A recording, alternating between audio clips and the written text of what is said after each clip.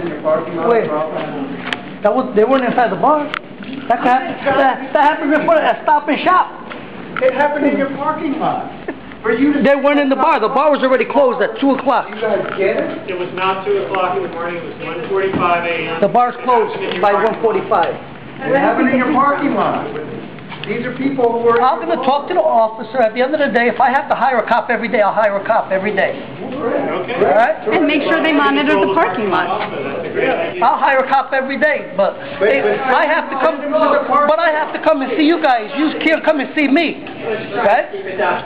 We're all here to try to solve problems. I understand what you're saying. And I appreciate you coming through.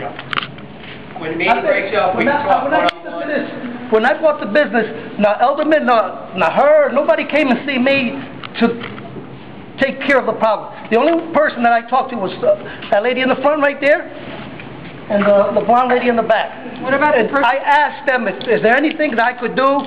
Just come, feel free to come and help and ask me. Nobody else came and talked to me. I presume you're here tonight because of the invitation that I put forward. Yes. Fine, thank you. I don't think that's...